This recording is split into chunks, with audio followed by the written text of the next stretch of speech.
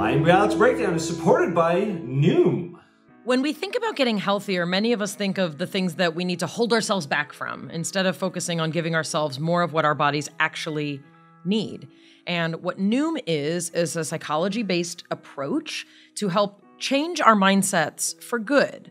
Building better habits means a more sustainable journey to better health. It can be really, really overwhelming to try and figure out how to eat, what to eat, why to eat, and why we have the patterns that we do. But with Noom, you start on a path towards better health one step at a time. I've really, really enjoyed the time that I've been using Noom. I use it to log my meals. I've talked a lot about some of the things I've done in the past to try and control my eating, my weight. But Noom has been a really interesting experience. It takes about 10 minutes a day, and sometimes I do more, to log my meals and also learn about all the cognitive behavioral therapy-based approaches that Noom uses to help you learn how to go on your journey towards better health. 80% of Noom users finish the program. Over 60% have stuck with their goals for at least a year. And it fits into your life on your terms. There's no early mornings. There's no huge chunks taken out of your day. Literally 10 minutes a day is what I have been doing. And I'm really enjoying it. So you can start building better habits for healthier long-term results. How do they do it, Jonathan? They do it by starting their free trial today at noom.com/breakdown. That's NOOM.com/breakdown. You know, when I met Doug, I was in the midst of a severe eating disorder. We'd get these great meals and he would look at me like a hawk and he would sit there and he'd say, finish your meal. But I would finish my meal. And then I would, of course, go home and want to punish myself. But I've started to see him more and more and more. He just wouldn't go away. He wouldn't go away, just like now. There he is again. Just when you thought he had gone away. Just when you thought he was gone. That's the sign of a good relationship. It's the sign of a great relationship. Never leave you alone. It's Mayim and Bialik's Breakdown. She's gonna break it down for you, because you know she knows a thing or two. And now she's gonna break down. It's a breakdown. She's gonna break it down. Hi, I'm Mayim and Bialik, and welcome to my Breakdown. This is the place where we break things down so you don't have to. This is also the place where we break down the things that make us break down. We have a very exciting show today because it's so exciting I thought maybe I shouldn't show up. I was like, maybe Jonathan should do this alone. Who's Jonathan? I'd like to introduce Jonathan.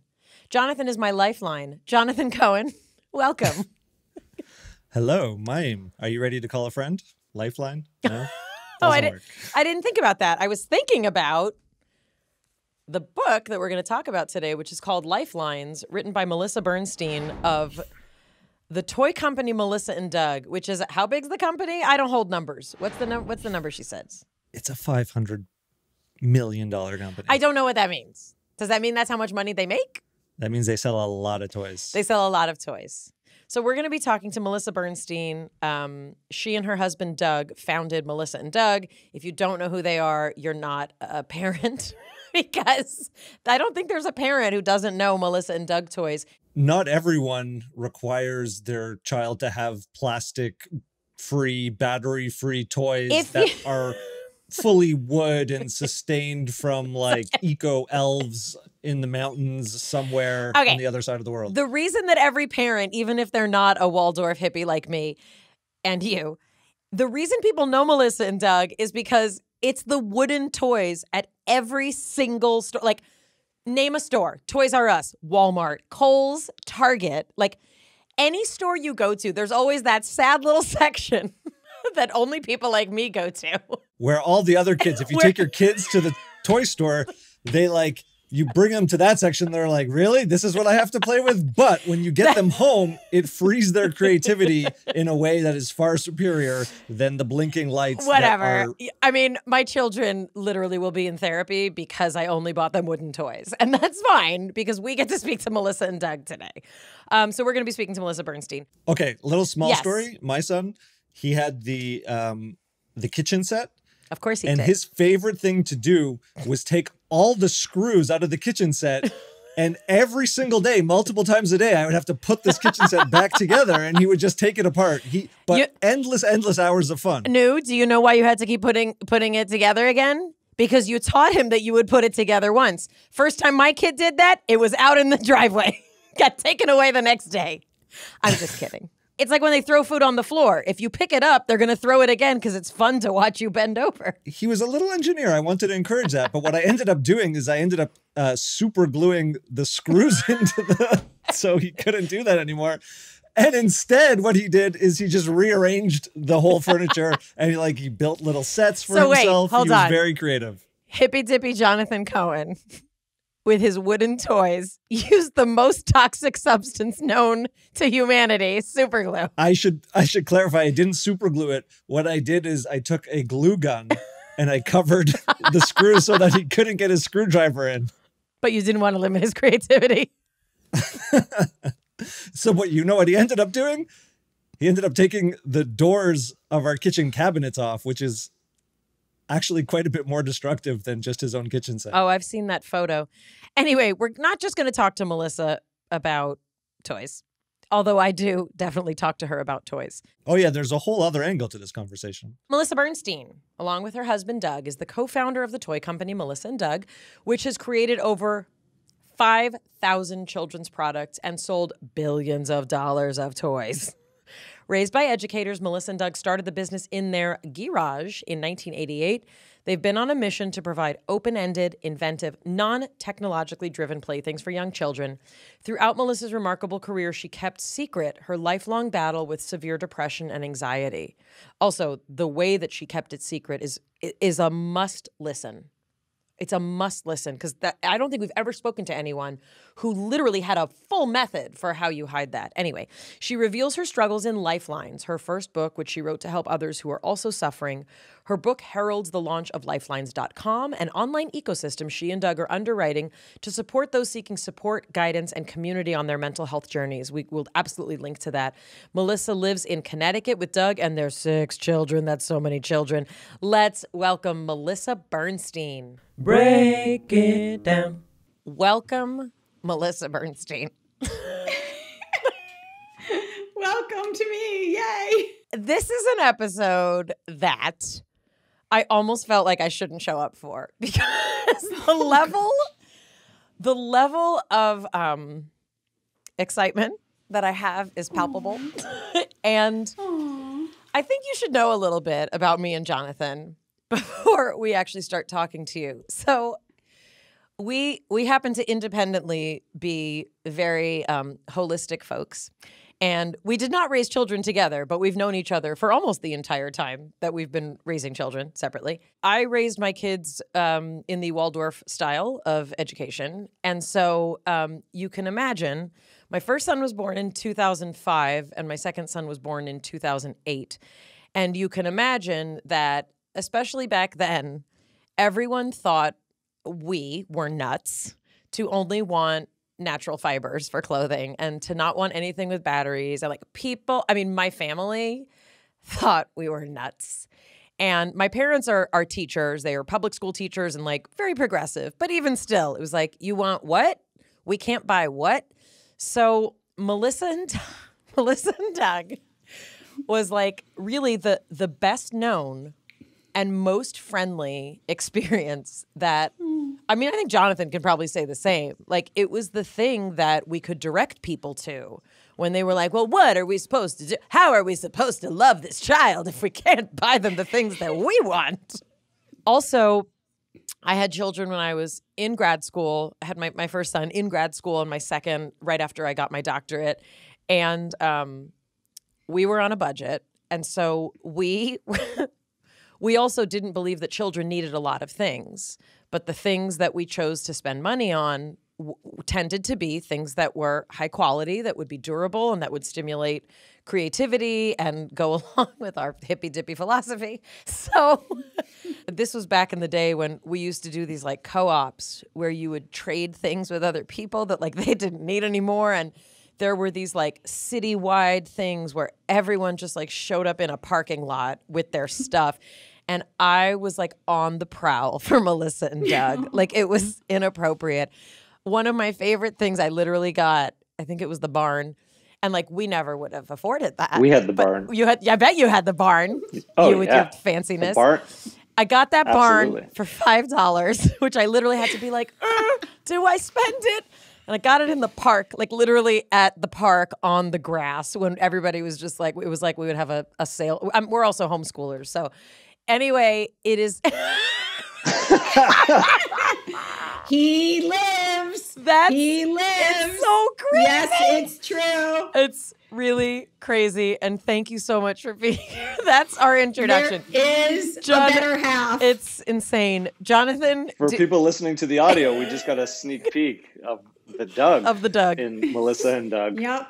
Wasn't a pretty sight, but it's Doug. Jonathan, do you want to add anything? Like, I mean, I could literally, I kept Melissa and Doug things. They were the toys we kept the longest after our kids even outgrew them because they still would want, like the pizza, which was, we called it vegan. We had the vegan. pizza. The pizza with the cutter and the mushrooms, and we called it vegan pepperoni. And we held on to that even after the wooden stove went away, after all the like dishes and little stainless steel forks. Like, we kept that pizza. I'll stop. Jonathan, do you want to add Maybe anything we let before Melissa I try talk. and... No, I'm going to talk to her, but do you want to add anything? I need to be here. I think this is amazing. We were radical in our time, but to start a company that was that type of different toy, like, I don't know when the company was started. 1988. You didn't do your research, Jonathan. People must have thought you two were absolutely nuts. Oh, yeah. I'm so glad you asked that question. People thought we had lost our minds, mostly my parents, because those were not the days that you up and started a company, much less a toy company. And those were the days when you followed a career your entire life. You literally got in a career and just followed it along through the end and gradually progressed upward. You worked until you died is really what you meant. Like, you worked yourself into the ground. Can you tell us a little bit about sort of where you come from, what your childhood roughly was like? Were your parents creative? Were they academic types? How did you kind of, how did you get to 1988 in as much or as little detail as you'd like? Oh, gosh. Yeah, I mean, I definitely felt like I never belonged in this world, on this planet, much less in myself. And I think I always felt like an outlier, wherever I was. And from childhood, I spent most of my childhood in my head. Whereas others were kind of playing in groups and sort of at the end of the cul-de-sac playing all the games. I was always kind of on my own watching. Like, I was interested in what they were doing, but I was always kind of outside the fray and really engaging in activities that put me in my imagination. I was always writing music. I was writing verses. I was crafting. I was collecting. I was pondering the way the sunlit light, streamed through the leaves. Like, it was always about nature. And I think I grew up feeling very different and stigmatized because of that. So I would say it wasn't really a happy time because, I did suffer from this existential despair that made me question life's meaning and created through it. I always channeled the despair into creativity, but it wasn't beautiful. It wasn't beautiful creative things that I could share with others. It was really a lot of dark creativity. And my parents and no one really understood me. Yeah. Can you tell us a little bit? Because I'm always curious when we get to speak to people who, kind of were different from the get-go, because sometimes you have parents who are, different in ways that you're different, but there's kind of something there. Were your parents, what was your family like? Did you have siblings? Yeah. So I only had one brother, and he actually had special needs. So I was more of a mother to him than that, sibling. And I think my whole life, all I wanted was siblings, like big brothers who would protect me and joke around with me and throw me up and down and, that treated me like that cute kid sister. And I actually made up in my head this fictitious family that I wanted to be part of, and told people all the time that I had this amazing older brother who, and I believed it. I crafted such a story to, I think, have the family that I always wanted, that it became my truth. And I think, I never felt I could share who I truly was with anyone. And because I was so despondent in my existential crisis, I really repressed and denied and sort of disassociated from feeling those really dark feelings. So no one ever really knew what I was experiencing inside, including myself. I really kept it very even unconscious for myself, because I knew if I allowed it to kind of rise, it would threaten to submerge me and I'd suffocate. Mm-hmm. And what did your parents do for a living? I'm just curious. So my mom was a teacher.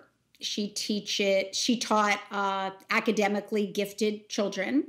And my father was in educational publishing. You've had a lot of struggles, kind of, I don't want to say a diverse set of struggles. As you said, you kind of have this there was an existential despondency and sort of, looming thing. It did manifest in your eating, your body image. Was that something that you remembered from when you were younger? And did you ever get help for those things as a child, or it wasn't really talked about? It's a great question. I'm an example of someone who believed that you fight through anything and everything you're feeling. And that became sort of I guess you'd call it my badge of honor, this idea that you don't ever talk about dark things and you just fight through it and you surmount it no matter what it is. And I think, from the moment I was born, I had this deep despair that truly was like as dark as it gets. And I think the demon in my head, it wanted to do me in. I mean, it was like insistent that you are going down. And I was insistent, sort of that part of me that wanted to live would fight it constantly and say, no, I want to live. I want to, have a good life. And I just, in order to overcome that demon, I had to repress and deny and create this facade that allowed me to go through life in sort of a normal manner. But what I ended up doing, of course, is all the coping mechanisms, all the defense mechanisms, and the anchoring to perfection, and that becoming my validation and my facade for my entire life. Wow. And did you ever seek help? Was it ever talked about? The crazy thing is no. I never spoke of it. In fact, if someone would have said to me, even at my lowest weight, I had an eating disorder at age 11. I mean, it manifested in my behavior so early because I felt such a sense of powerlessness toward my mortality and toward the existential despair that would become true with my death, that I had to control anything and everything in order to find some sense of order amidst the chaos. And that's what my verses ended up being too. They ended up being this ordered, rhyming verse that was making sense of the senseless. Okay, and we'll get to that. I have so many things to say about that. But you talk a lot about lying. And I'm a recovering chronic exaggerator. And you talk about some very specific kind of lies that you even had to tell yourself. I will trust you to share what you feel comfortable with. But, obviously as a neuroscientist, I'm very interested in sort of, what we have a predisposition to, and then what we're taught either overtly or covertly. So for example, on my mom's side in particular, I come from a very kind of Holocaust heavy set of rules and ideas and fears. And my grandparents, may their memory be for a blessing, they were not educated people. They worked in sweatshops. They were immigrants. They never really mastered the English language. And that they were raised really with a culture of fear around them. And they raised my mother in a very specific way that my mother found very fear. And my mother was an artist, and like that wasn't allowed. And so like very, so those were messages that even though my grandparents were trying to do their best, they were limited. They could not see past, their junior high education. I mean, if we call it that, it was like the shtetls of, Eastern Europe. But I wonder if you have a sense, did that lying come because it was modeled for you, or because you were told this is a way to cope, or was it simple? And also, was your brother younger or older? My brother was 4 years younger. Okay, got it. Okay, because I also didn't know if there was a birth order, switching. But tell me how much you have an understanding of kind of what you feel you were kind of born with, like this is my epigenetics and this is sort of what I came out with. Or did you get those messages, even in the best of intentions from the people around you? I always had this sense, that is such a good question, that my perfectionism was also innate from birth. Because even my, fifth grade, even at age 5, my first grade teacher predicted that I would have a big problem with my perfectionism. And she called my parents in for a special meeting and said that Melissa becomes hysterical if she misses anything. Wow. And I think what happened is I anchored so intensely to being perfect and having that be my only form of validation that what started to happen, and I began lying truly at age maybe 5, 6, anytime I fell short of that perfection. Got it. And it became that I couldn't ever, and I lied to myself too. That was the crazy thing. It was, and I started to it was like I was a drug addict seeking the praise and the validation. Right. And anytime I fell short, I would lie and honestly think it was fine, because there were times in my life that I remember even getting older where I would question, like, should I lie? And I was like, it doesn't matter. Perfection, I have to achieve perfection. And anything in the name, it was my drug. And it was like anything in the name of achieving it, I would do.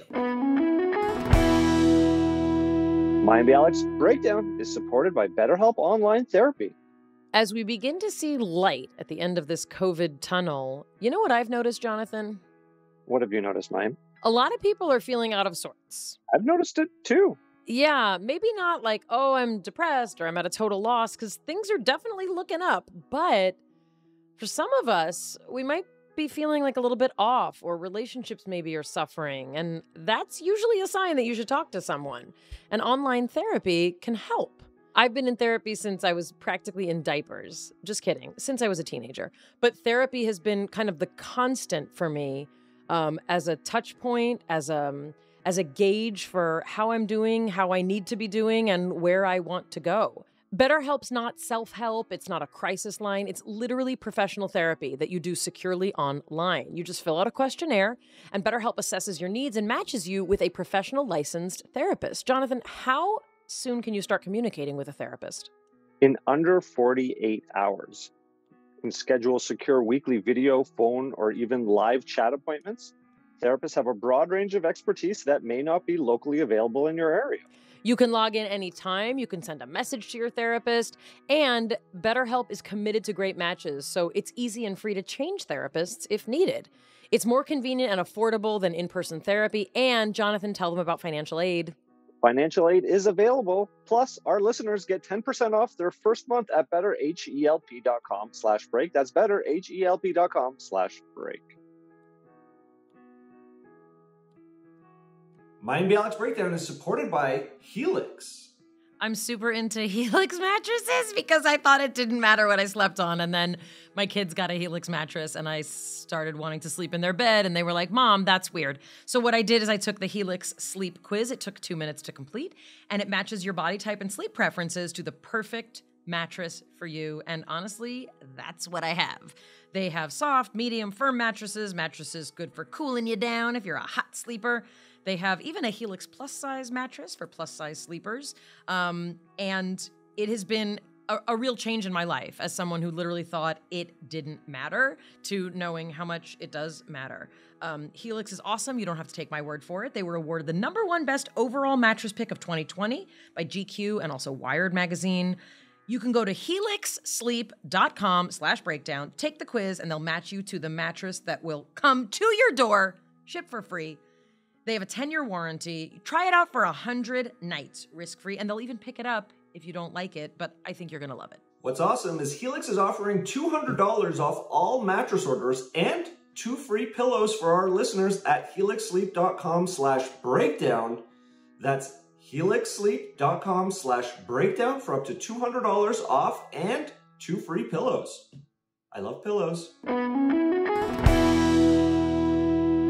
Did you see any of that in your parents? Like, were your parents particularly meticulous, or, you know, like sometimes, again, that's sometimes sort of just like the environment that we're in, you know? Yeah. Or like for some people, and this may not be your story, like if it's perfect, then I won't upset anything, you know? Like if it's perfect, I won't be seen. Like I can just disappear because like, okay, she's good. Like, you know, check it off. She's good.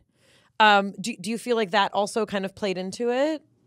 Definitely. I mean, I think the perfectionism was exacerbated by my need to be perfect to maintain the family balance. Got it. You know, and when you have a parent that can get angry very easily, I think you want to make sure that you're not the one to irk that parent.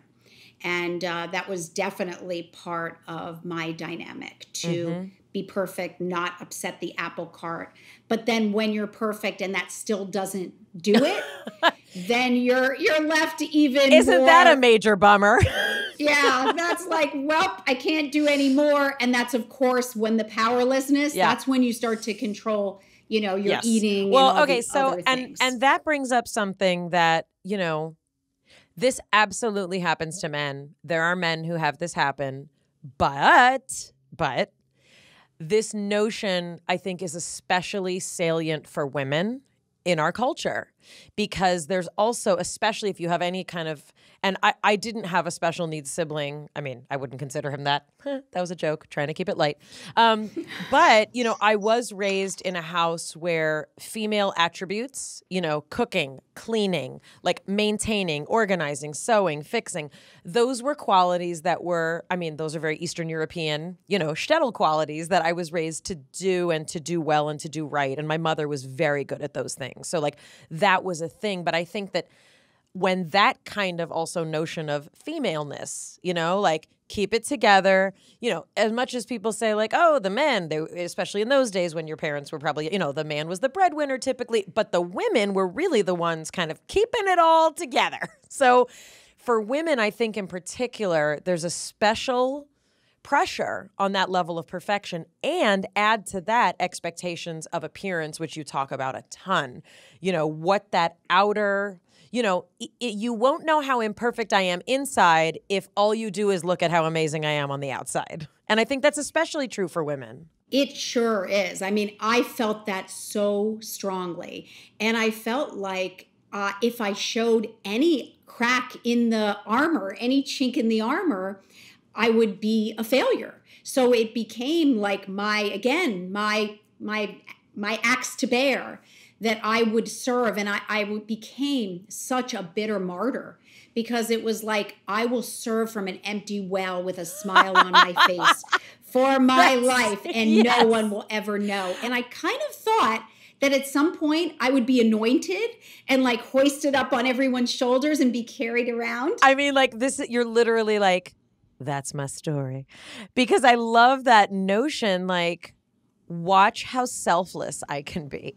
Like, and also, you know, once I had, you know, my first child in particular, and I was like a grad student, and it was so hard, and it was like I breastfed all the time, and he didn't eat solids for a year, and like I was that lady. Like that aspect also of being a parent and being a woman and be like, it was like we were the new feminist guard, like with, you know, like a baby in one arm and like a checkbook in the other. Like it was this super duper emphasis on like, look at how much I'm doing. And it was really like, I mean, it definitely, it's identity shaping, and also it impacts, you know, how we raise our children as well, which I'll get to. But so I mean, I won't make you I literally could listen to your life story, and I really, really would like a full, proper memoir next, just requesting it. But you meet, also, this is something that I love about your story. So you meet this guy. And essentially there he is again. Just when you thought he had gone just away. When you thought there he was gone. So you meet this guy, and I'm not just a guy, all right? I take offense at that. Look at him. Is he just a guy? And let me guess, I just met this woman, okay? You meet this Bernstein. He's a stunner. Just call him a stunner. Yeah. You meet this stunner, and essentially, a huge component of what began really a life of recovery, from everything that you had been through, came from really this relationship that you started to build. And, I have to say that, yes, I happen to be a divorced person. I love hearing these stories because, it's like you got to have the martyr's dream. Like, you met the guy who, became part of your story and really allowed you then, it's not that you needed him to do it, but that relationship led to you being able to build enough to then become kind of your own person that you then could really build a life with, more confidence, less perfection, all these things. So tell us a little bit about sort of what it was like to meet someone, where you were at, and I'm curious, what do you think he saw versus what do you think he saw you could be? Wow. That's like the best question ever. Uh-oh, here he comes. I'm available for fact checking. And he will continue to do it, trust me. So I get it. What had he not been here, the answer would be entirely different. So I don't know if that's a good thing or a bad thing. So, when I met Doug, I was 19 years old, and I was in the midst of a severe eating disorder. I weighed 82 pounds and was so frail, I could barely walk up a set of stairs. Mm-hmm. I was really at, death's door. Mm-hmm. And I think, although we never talked about it, he really helped save my life then, because he saw me and knew something was very wrong. I didn't look healthy by any means. My hair was falling out, and it was just a really difficult time.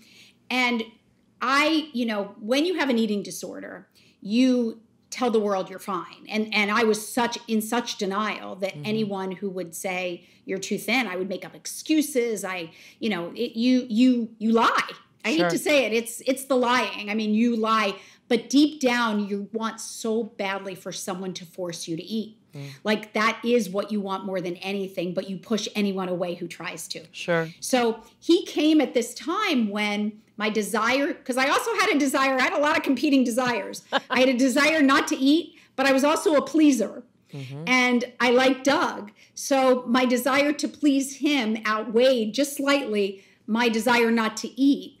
And he started to take me to these beautiful restaurants, and we'd get these great meals, and he would look at me like a hawk, and he would sit there and he'd say, finish your meal. And of course the demon inside is like, don't finish your meal. Sure. You cannot eat this. But I would finish my meal, and then I would of course go home and want to punish myself. But I've started to see him more and more and more. He just wouldn't go away. He wouldn't go away, just like now. You can start to see. That's the sign of a good relationship. It's a sign of a great relationship. Never leave you alone. Yep, he crawls on in and never left. And little by little, I started to gain weight despite the fact I didn't want to. And ironically, when your body mass goes above a certain percentage, or your body fat, the demon starts to dissipate. And as I started to gain weight, I started to feel better, actually, and start to re-engage in life, even though I never dealt with the feelings, because the eating disorder was just a symptom of my powerlessness. Sure. But I began to re-engage in the flow of life. And, I think that's what he gave me was a life. and sort of we followed that into starting Melissa and Doug and having 6 children and putting one foot in front of the other, and that rigor of living, which became so overwhelming with everything going on, that it was in a way my salvation, because I was not able to think and I was just like doing for the next, 25 years. So let's talk about 6 children, shall we? That's where I was going to go. I was like, how many? How spaced apart are they? They are spaced apart. Well, we have 27, 26. Oh my God. 18, almost 17, 14, and 13. There's a break there for a little. That's okay. Yeah. Took a little break. I want to talk about the 27, 26. That's back to back. Irish twins, we call that. Yes, exactly. We basically had 3 sets of Irish twins. Right. I mean, I'm following along. So that's, wow. And 6 C-sections. Holy Toledo.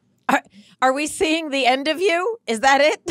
There's nothing going on. Unfortunately, the 6 C-sections and the age have made that. Wow. But even the 6 C-sections was like part of my martyrdom. It was like, I'm going to have 6 C-sections and I'm going to go back to work the day after. Oh. And it was this like, I'm going to do it all with a smile on my face. Let's this is one of the things that I've been totally bothering Jonathan about for like the last 3 weeks. Whatever it is, it just moves around, right? Until you get at it'll just move around. Oh, I thought you were scheduling me for a C-section. No, I'm scheduling you for 6 C-sections. No, but whatever it is, it moves around. So we can work ourselves into the ground. We can starve ourselves into the ground. I'm the compulsive overeating restricting side, so we can do that into the ground. We can have relationships that are unhealthy into we will do, some people drink, some people do drugs. So do you feel that kind of work became that? I mean, obviously motherhood is its own, completely consuming activity. But was work did that become a thing? That idea of martyrdom, and I didn't understand it. It was my blind spot. Like, I always believed that if you serve selflessly, which was the blind spot, I thought I was serving selflessly, right, and you give your most to every single thing you're doing and leave no one wanting for anything, no one at work, no one at home, no one in the community, that it was kind of like salvation would be waiting, and I would be bestowed gratitude for eternity. And I think, thank goodness I realize this now so I can educate younger moms. My well was empty to begin with. So it was never full even at the outset of my, adult life. And I became so angry and bitter and I didn't even know it. I was repressing it. But my verses about martyrdom are so angry. Yeah, I talk about how nobody cared about me and I was just a tool, and and the truth was, not only did I not serve myself, but I now see I didn't serve my kids either. I just left them unable to develop the skills they needed to become independent. And I left them wanting and angry that I couldn't give them even more than I was ever able to give in the first place. So it served neither of us. And it was so painful when I realized that I basically had wasted my years exhausting and depleting myself, never putting myself on the list of self-care. And it hadn't even done my intended goal of making them love me more and, want to anoint me, as I said, on a pedestal for serving so selflessly. So before I do want to, I have so many things to ask about your book, Lifelines. But before we go there, I do want to know, can you share with us, and especially for people who are, I think there's so many things you've said that are going to resonate with so many people. But I'd like to know, was there a series of moments where you got help, like the help that kind of got us here? Meaning, was there was there a moment of like, I need help, I'm going to go to this person? Was it, I need medication? Was it, I found God? Like, when was that? Because obviously the book is new. When was that? What was that moment or series of moments? It's a great question. And believe it or not, it didn't come until I had a series of what I call dot moments. There are those epiphanies that are like, oh my goodness, and the dots start to connect and you realize kind of everything becomes clear for the very first time. So the first dot moment came when I read, speaking of Holocaust, I read the book Man's Search for Meaning by Viktor Frankl for the second time. And you know how you read something when you're not ready and it doesn't really do anything for you? And I read that book in my 20s and was like, wow, poor guy, tough story. Like, put it in my bookshelf. Right. Man, the Holocaust really sucked. Yeah, like, wow, of course he had a meaning crisis. And then I read it again, like 5 years ago. Wow. And I'm telling you, it was the first dot. He talked about logotherapy, which is crazy. And I never heard that word. I mean, I read the thesaurus for fun. I mean, I never heard logotherapy. I never heard existential. Never heard that word in my entire life. And I'm like, right. And when I looked up logotherapy, my heart stopped because it said that man's main motivation in life is the search for meaning. And I was like, the search for meaning, like that's what I've been, my whole life I've had three questions. Why am I here? What is the meaning of life if we are all ultimately going to die and turn to dust? And what the heck am I meant to do in my brief time here? And I have never gotten the answers to those questions and live life really in a sense of utter futility. Right. Because I thought everything was absurd and I was just kind of biding my time until the, doom overcame me. Okay, so 5 years ago. So you pick up the book again, you're like, oh my gosh, you look that up. Then what? I look up and I see that, oh my goodness, I have something that has a name. And not only does it have a name, but the people who were afflicted with it were some of the most prolific creators of our time. And I suddenly, not that I was putting myself with them, but I suddenly realized, oh my goodness, I have a blurse. And basically, it's a blessing and a curse mixed. And my whole life, I had thought I was cursed because the qualities that make me able to create are what are called overexcitabilities. They're a heightened arousal of my central nervous system that make my sensitivity to the world in all its pain and all its beauty so high that I sometimes can't bear either joy or pain. And when I saw that I was also afflicted with all 5 of these hypersensitivities, I probably cried for 3 straight days. Sure. Because everything I had tried to kill and destroy my entire life, I suddenly realized were those very qualities giving me the ability to create. That is so profound, Jonathan. I'm left a little speechless. I'm a little speechless too. It was incredible. It was like, when a window opens onto your soul and you feel your entire life you have been on an island by yourself with no one who will ever understand you. It's incredible. And I wrote a verse, I think, that very day, which are, creatives are maligned for being overly dramatic, exceedingly despairing, and uncommonly dogmatic. But it's those divergent qualities that birth such brilliant art, and we all deserve a chance to be exalted from the start. Holy Toledo. Mayim and Bialik's breakdown is supported by Ritual. We deserve to know what we're putting in our bodies and why, especially when it comes to something that we take every day. Ritual's clean, vegan-friendly multivitamin is formulated with high-quality nutrients in bioavailable forms that your body can use. What you won't find is sugars, GMOs, major allergens, synthetic fillers, and artificial colorants. Plus, the fresh taste and delayed-release capsule design makes taking your vitamins easy. Ritual's terrific. I love it. I like to know that I am taking the reimagined multivitamin that has things in their most bioavailable form, which actually does make a difference. And Ritual has a delayed release capsule that gives you things like vitamin D3 in just 2 daily pills, everything you need. Multivitamins are delivered to your door every month with free shipping, always. You can start, snooze, or cancel your subscription anytime. If you don't love it within the first month, they'll refund your first order. But Ritual's amazing. I use it and I love it, and I don't think you're going to want to return it. Get key nutrients without the BS, Mayim. Ritual is offering our listeners 10% off during their first 3 months. Visit ritual.com/breakdown to start your ritual today. Mayim Bialik's Breakdown is supported by Third Love. It's none of your business, but it's a very exciting thing to find a bra that fits.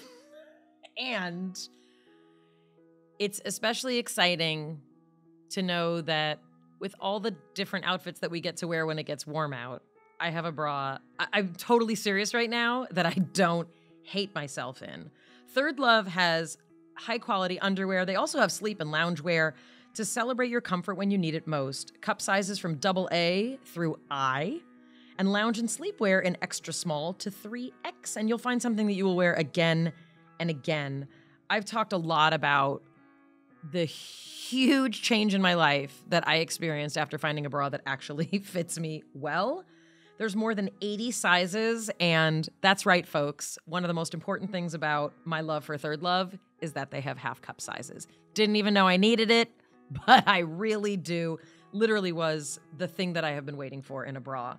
They have a fitting room quiz. It's fun, it's easy, and it focuses not only on size, but on breast shape, current fit issues, and your personal style to deliver bras and undies that are perfect for you.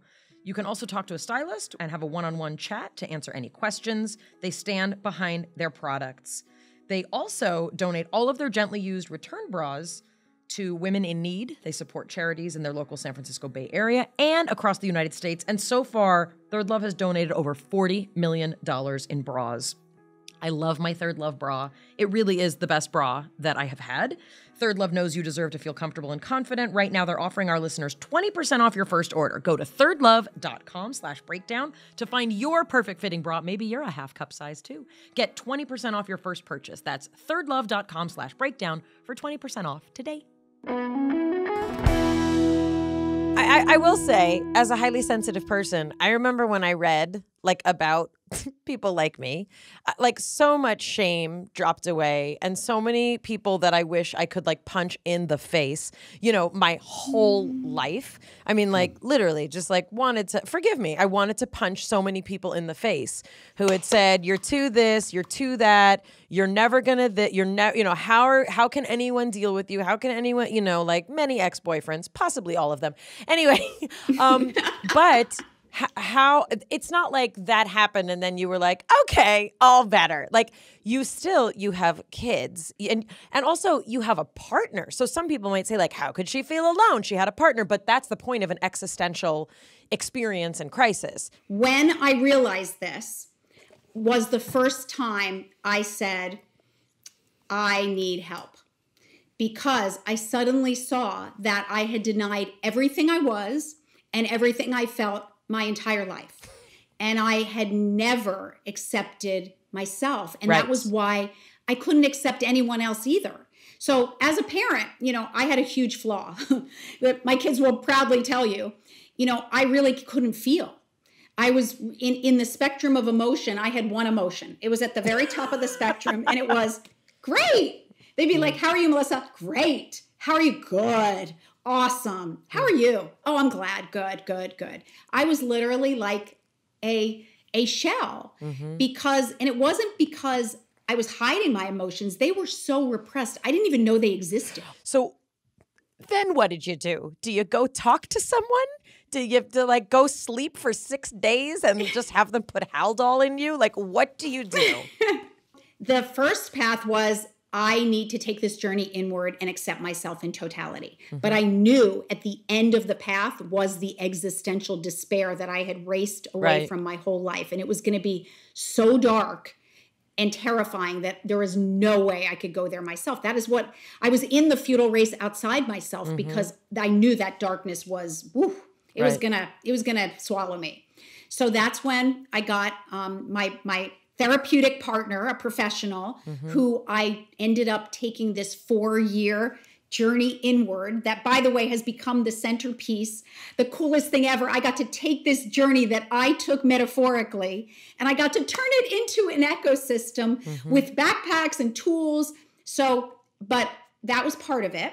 And the journey was exactly what I thought it would be, the most arduous expedition of my life, and took me so low at points that I never thought I'd come out. You know, when I had to face that existential despair, stare it in the eye, and come to terms with the fact that that was, you know, that was going to happen.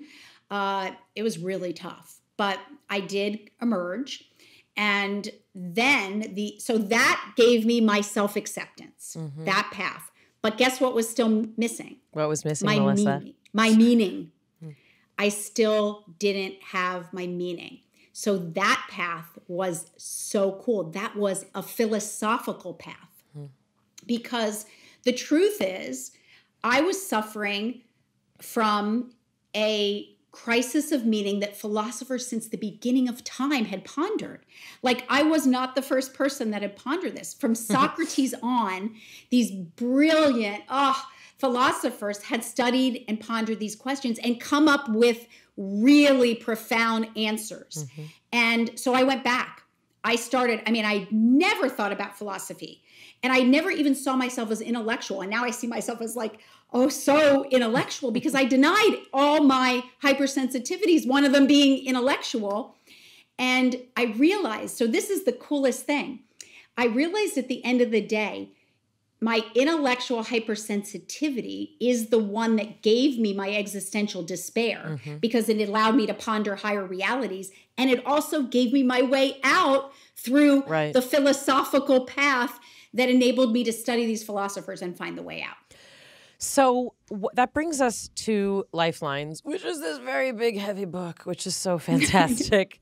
And I'm just going to read the front. Get a little emotional right now.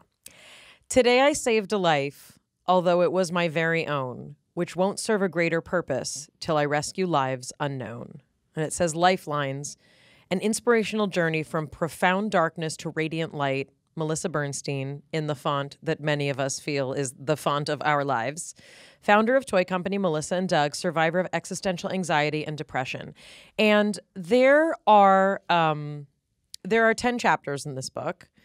And creativity is one, loneliness, nature, powerlessness, perfectionism and martyrdom, the futile race, hypocrisy and duality, curiosity and possibility, presence and liberation. And the thing about this book, it's literally like we get to open your mind and we get to see all the things that are in there. And then there are certain sections that it's like, oh, now I'm like in her heart. Like she just poured her heart onto this page.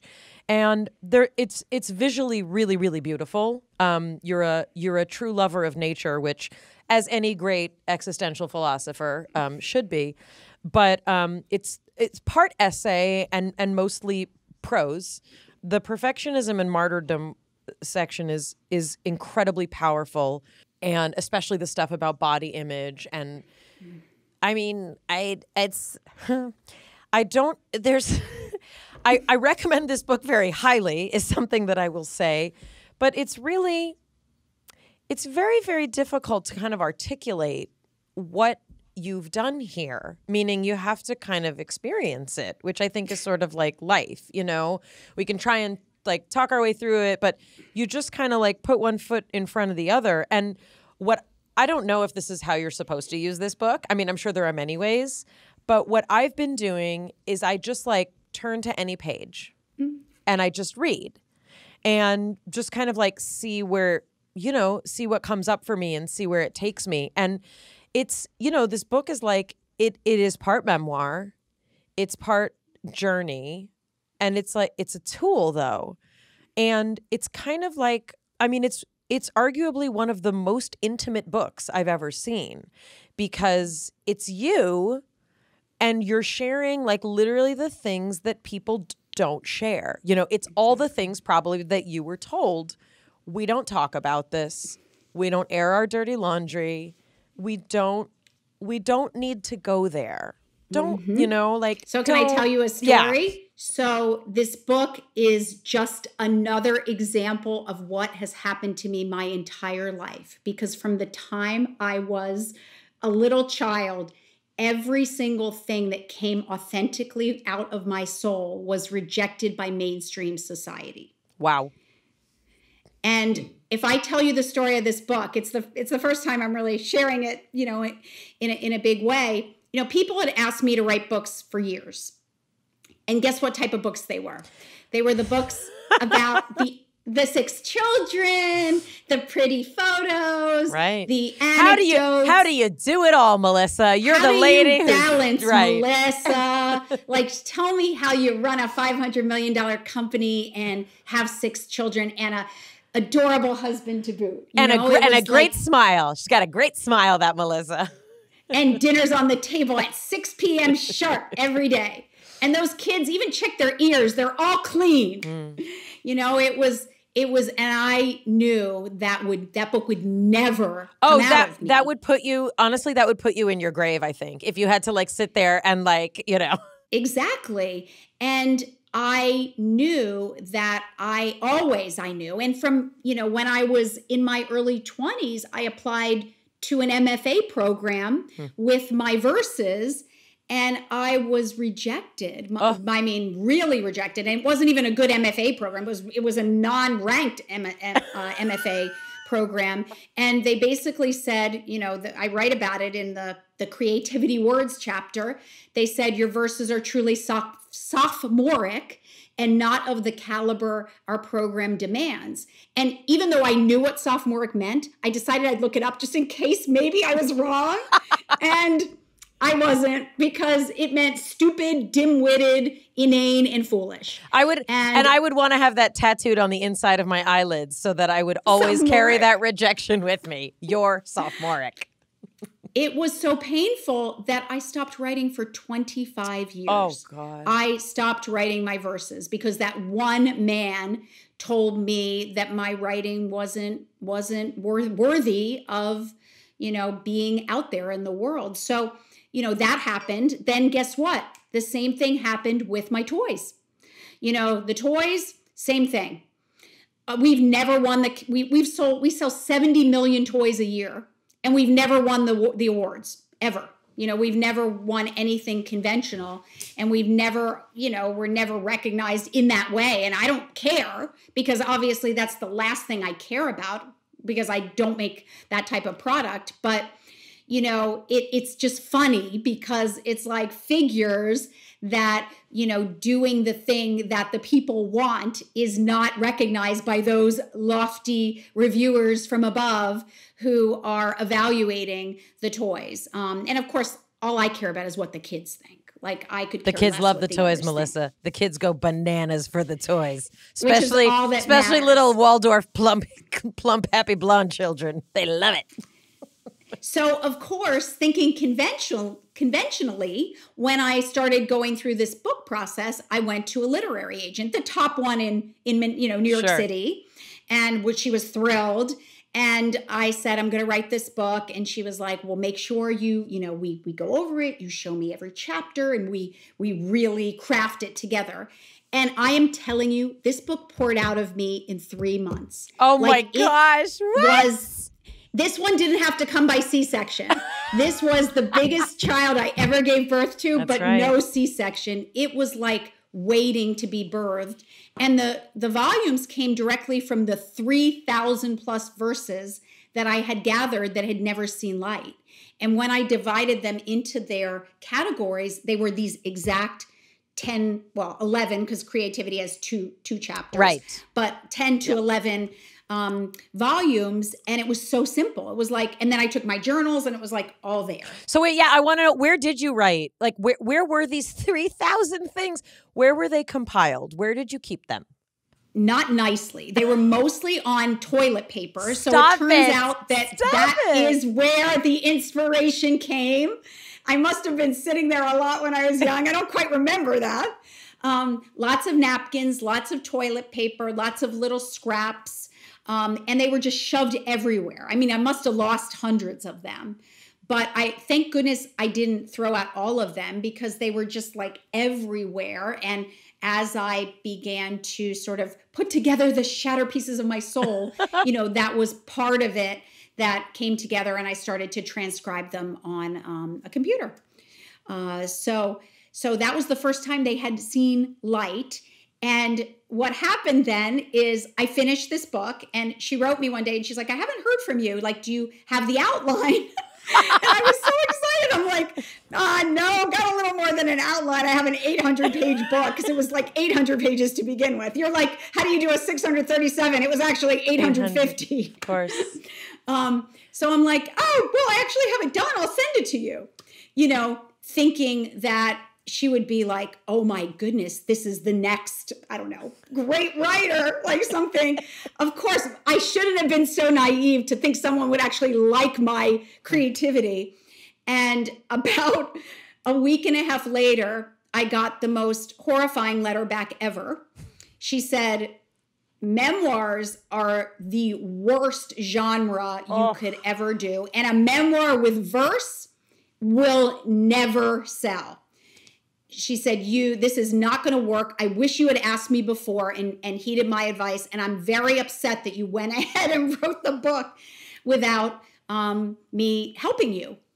And I was so devastated, even though this has happened to me, and I was like almost 50 years old at this point. It was like I was as devastated as I had been with that university professor. Yep. And for 2 days, I didn't even show Doug. I was so ashamed that this thing that had come so organically out of my soul and was everything I stood for in my entire life, she was like, it won't sell. So I waited 2 days, and then I finally got up the courage to show Doug the letter. And his response might have been the greatest thing ever. He was basically like, blanker, we're going to do it. We're going to do it on our own, just like we've done everything else. And if she told you it was great, wouldn't that mean that it's not going to touch the people it's meant to touch? Right. So I kind of like started to smile through my tears. And I was like, you know what, Dee? You are absolutely right. And when this book hit #1 on Amazon last week, I wanted to send her. I didn't. If you haven't, I will. I want the MFA guy's name. I want her name. I'm going to I will go. I'll do a YouTube video. I'll tell 5 million people that they were wrong. I really wanted to. And Doug and I both, we like started to write the letter, like, we got to do it because, you just want that, like, she has chip on the shoulder, okay? Even people with a lot of recovery and therapy still want to do that. I wanted to so badly. I wanted to say, take this, sister. Seriously. We'll talk after. I want the MFA guy too.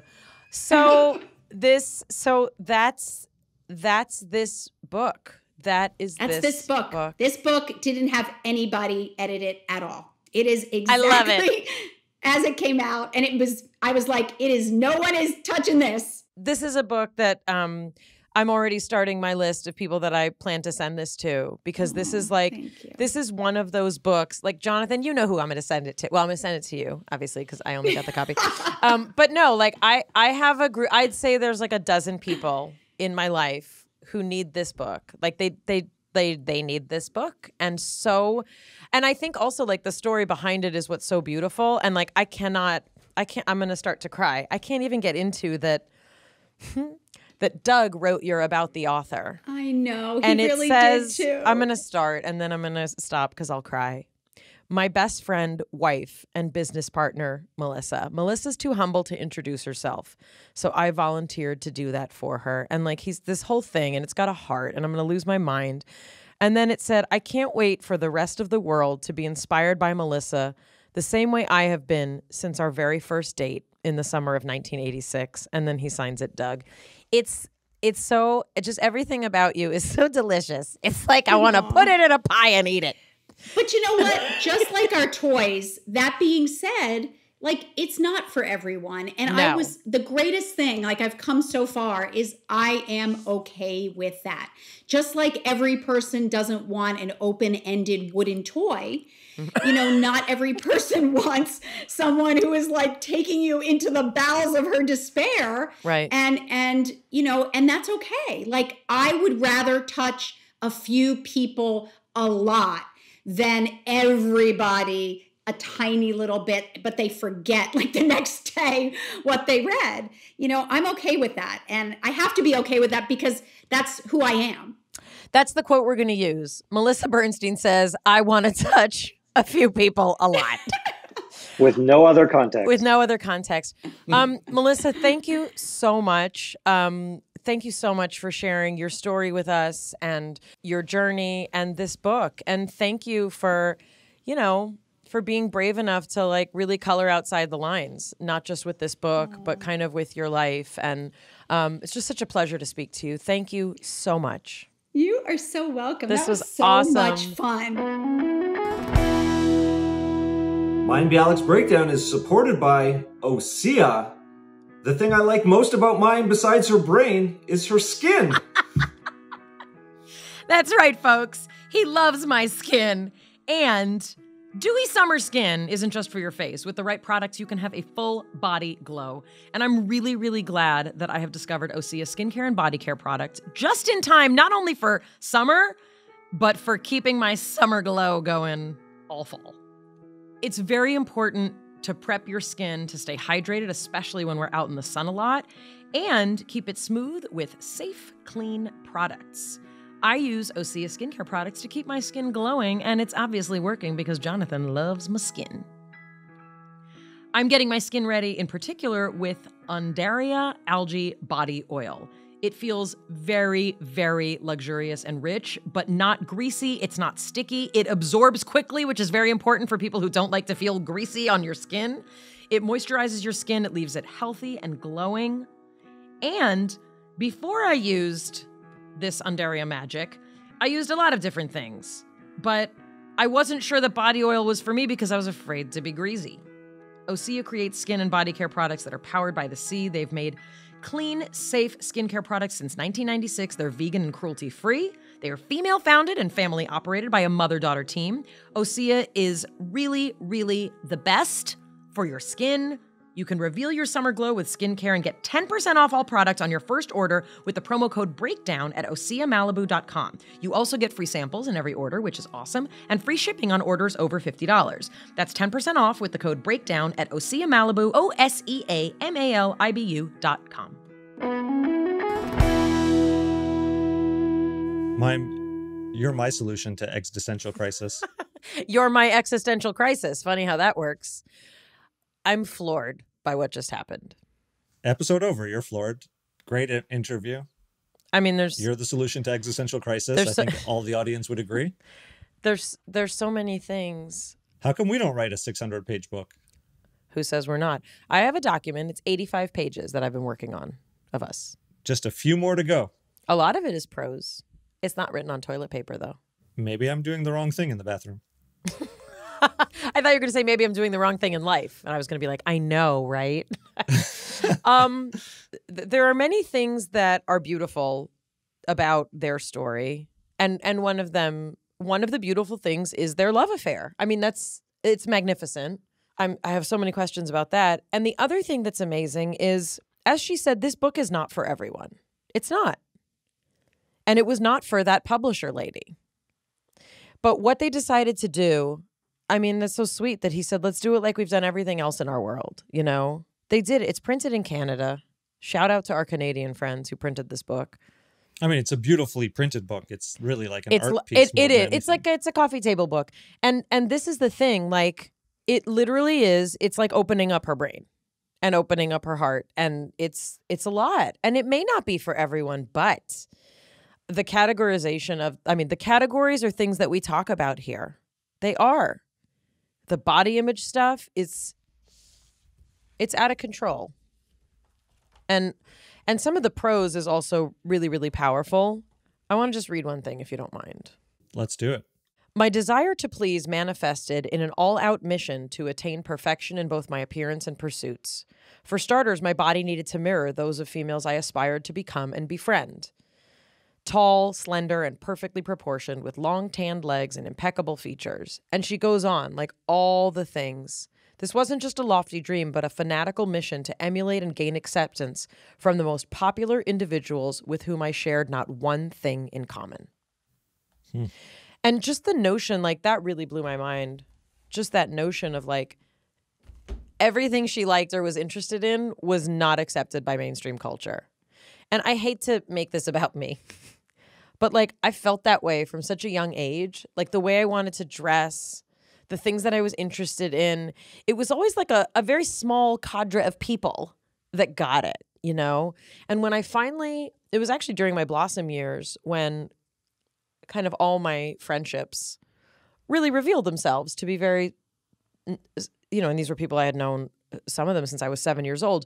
The relationships could not tolerate what was going on in my life, meaning those friends were unable to handle that I became a public person.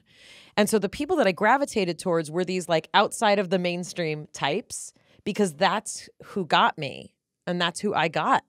And it was those people, like, I started going to Venice Beach. Like, we would literally, can you imagine? I don't know, 15, 16. We would like take the bus.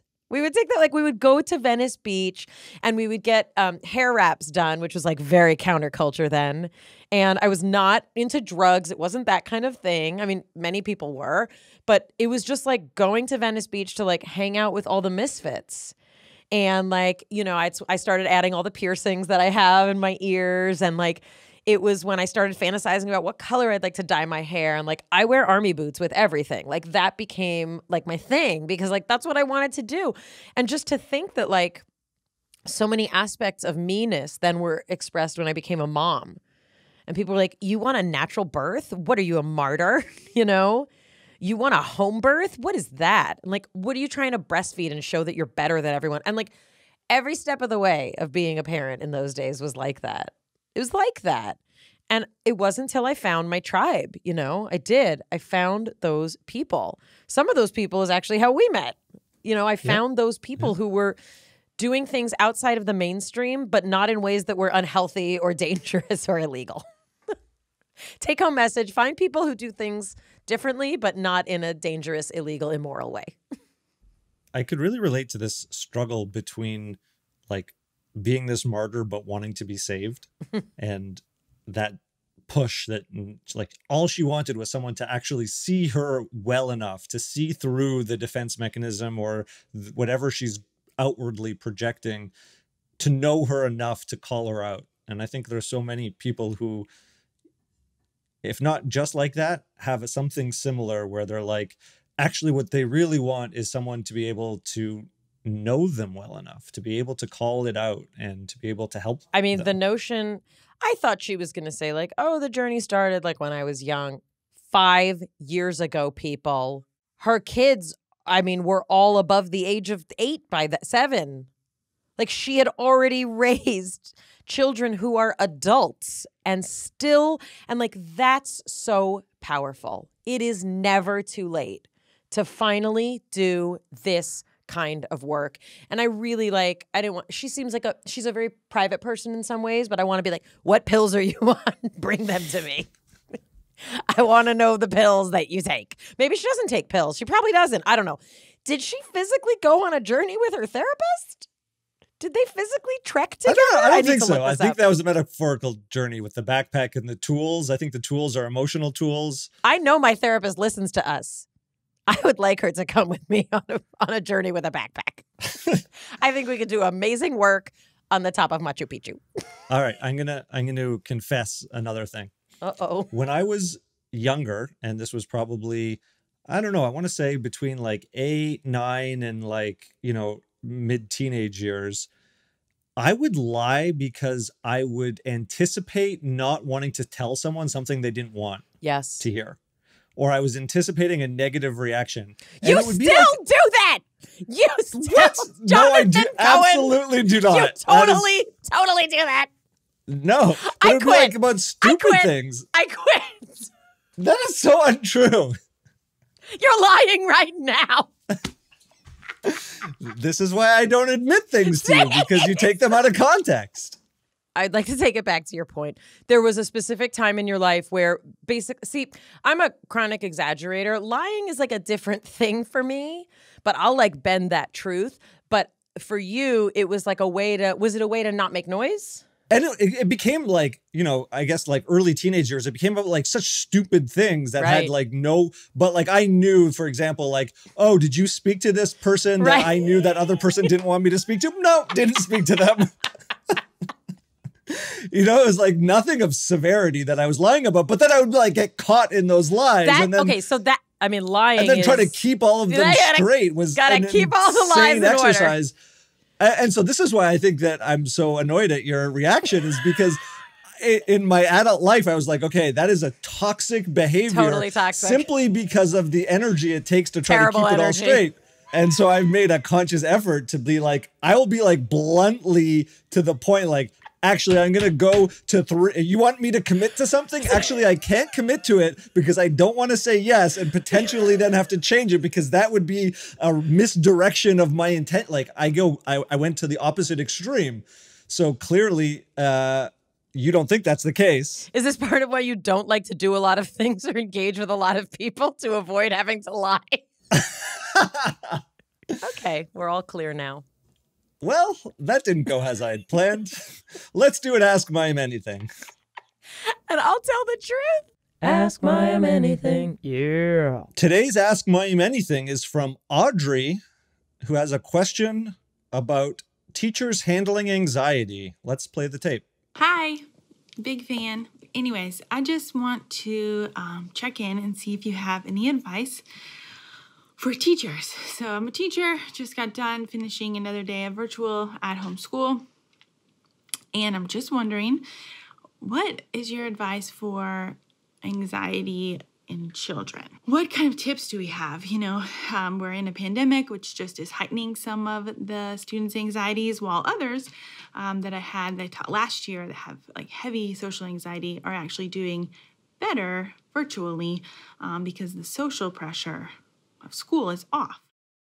First of all, Audrey, thank you so much for your question, and thank you for your great service to the children that you teach and the community that you serve. This situation and this pandemic, I think, has revealed many things we didn't want to know, and meaning about each other, about our fears, about who to trust, about how the government works. But it's also revealed some things that I think that we needed to know. And one of those things is that the level to which children learn differently, I think, has been really, really highlighted when we remove them from the situation they normally learn in. And in that sense, yes, for children who experience social anxiety and for whom it can be distracting, literally just to be around other people or to be under the pressure of having to raise your hand or know what to say or how do you say it, that pressure being relieved has been tremendous for a lot of children. And as a socially anxious adult, I can tell you it holds for adults as well.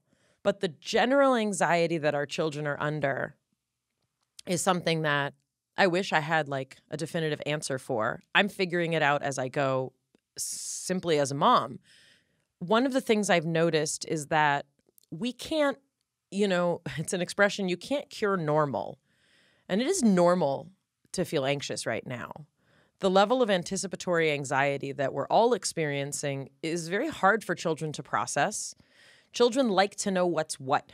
They like to know where they can go, where they can't go. A lot of people are like, kids need to be free. They absolutely need to be free, but they also need to have structure and they need to have a routine. And I think a lot of this year has just been adjusting to a new routine. And I think even the most well-natured children probably have experienced a certain amount of challenges this year. One of the things I've done as a mom, which I would imagine, might help as well in the teaching environment, is to try and really, pick our battles in terms of where we need to kind of assert authority and discipline. Discipline's very important, especially now. And I happen to be a person who's kind of high on the discipline scale, I'd say, whereas a lot of people think I must be very laissez-faire. I'm actually not.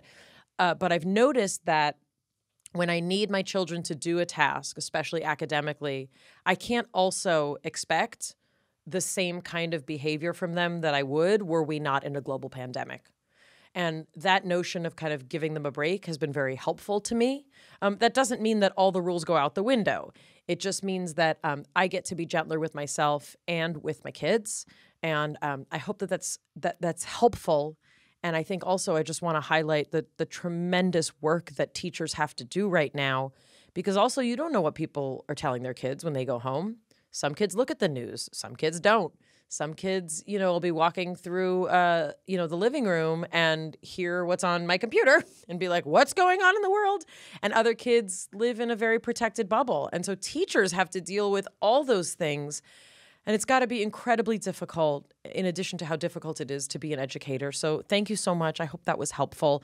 And my hope also is that we'll be able to continue to work towards a world and communities where teachers are given the mental health support that they need so they can continue doing their jobs to the best of their ability. This was really, really, really special, talking to Melissa and Doug, and also getting to talk to Melissa and Doug with someone who I have played with Melissa and Doug toys around with our children when they were younger. Or last week.